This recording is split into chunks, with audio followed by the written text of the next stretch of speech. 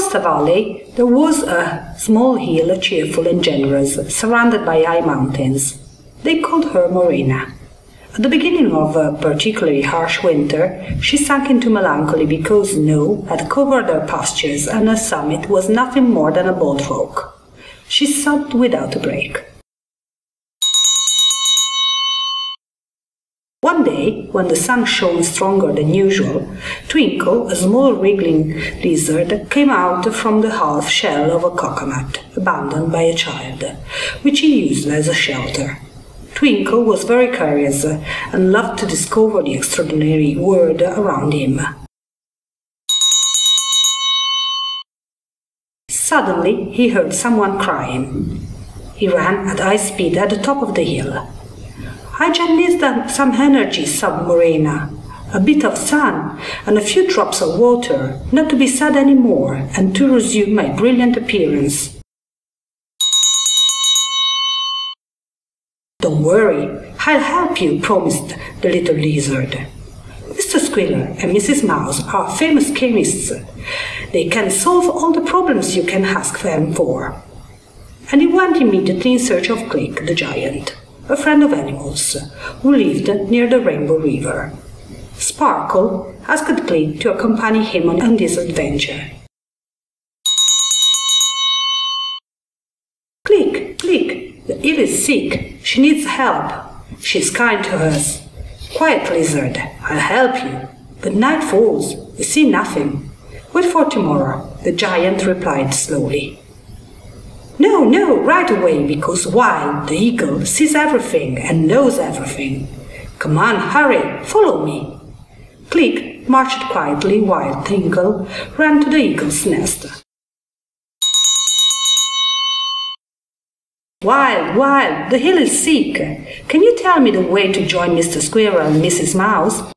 "It's dark. You run the risk of getting lost in the forest," replied the bird.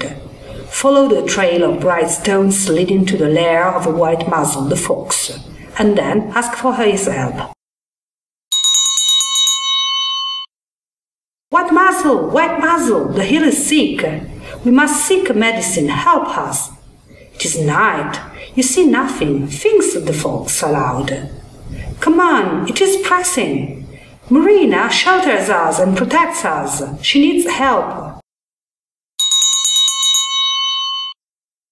"I'll shout," White Muzzle said. "Follow the echo of my voice. You have to cross the suspension bridge over a waterfall. At the bottom you will find the path of the magic wood. Follow the path with the sign of the red mushroom carefully." Arrived at the waterfall, Sparkle almost fell in the water. The bridge was no longer there. A snowfall had swept it away. "I can't do it. Morena wouldn't recover any more," he cried in despair. "Calm, lizard," Click said quietly. "I am a giant. I put my right foot on one side of the ravine. Bum! And my left foot on the other side. Bum! Come on, get on my shoulders." The two friends resumed their journey, crossed the forest, and, what a surprise! In the woods they saw a small colored cottage. It was Mr. Squirrel and Mrs. Mouse's pharmacy. The specialists prepared a syrup of blueberries and strawberries, some Edelweiss tablets and Green, a delicious white chocolate ice cream. Sparkle and Twinkle brought the wonder medicine immediately to Morena. The eel swallowed syrup and tablets, tasted the ice cream, and regained his good humor and sweet smile.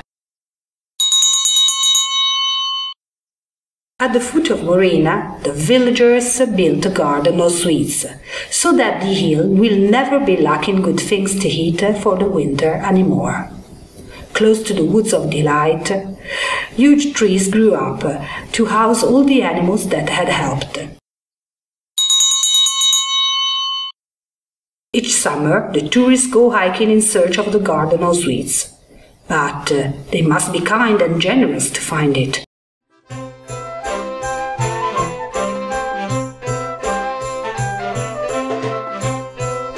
Comenus Regio 2011-2013, porté par la région autonome de la Vallée d'Aoste, Italie, et la mairie du Vigan, France.